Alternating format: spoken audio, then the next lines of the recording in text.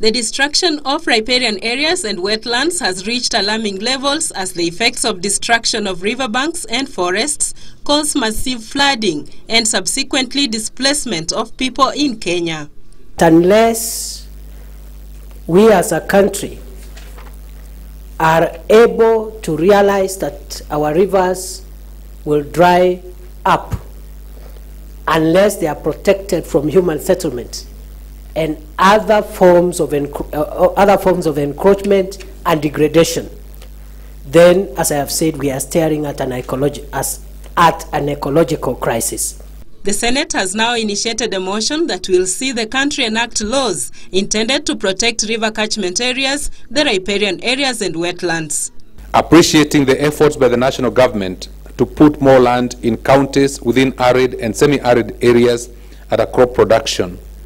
Concerned that continued encroachment through human settlement along the riparian areas leads to pollution of the water bodies and systematic destruction of vegetation cover, thereby threatening the existence of the water bodies. Make sure that we safeguard our riparian, and riparian refers to interservice between land and river stream, and refers to plant habitats and communities along the river margins and banks. The senators argue that a recent move by the government to embark on irrigation agriculture in order to increase food production and realize food security could come a cropper as most rivers are drying up.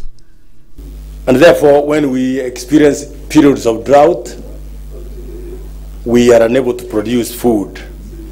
And therefore, families go hungry, and the whole country goes hungry, and we are all subjected to the indignity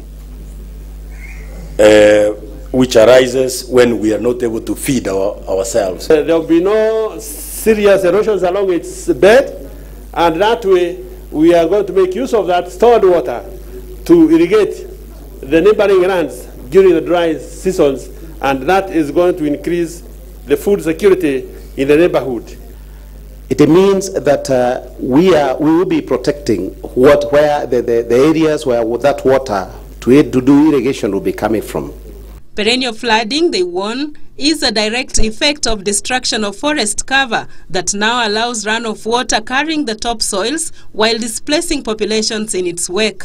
The motion comes at a time when the country recently witnessed flooding that rendered many people homeless, while others lost their lives in various parts of the country through drowning in the fast-moving river waters. Judith Akolo, The News at 1.